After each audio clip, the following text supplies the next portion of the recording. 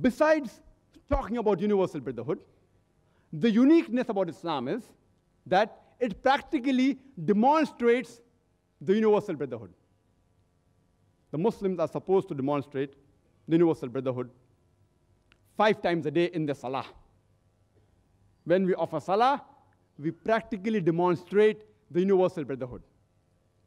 It's mentioned in Sahih Bukhari, volume number 1, in the book of Adhan, chapter number 75, hadith number 692, that Hazrat Anas, may Allah be pleased with him, he said, that when we stood for Salah, the shoulder of the companions touched with the shoulder of the companion.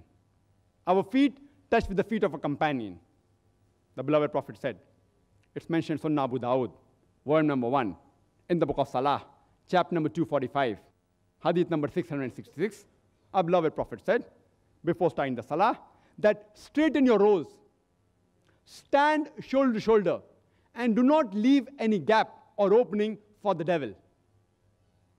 The Prophet said, stand close to each other during Salah and do not leave any opening for the devil.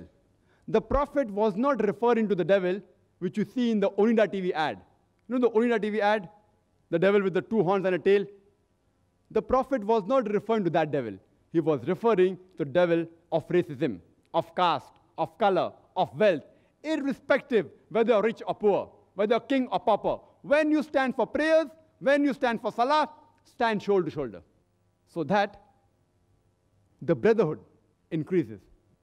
The devil of racism, of caste, of color, of creed, of wealth does not come in between you.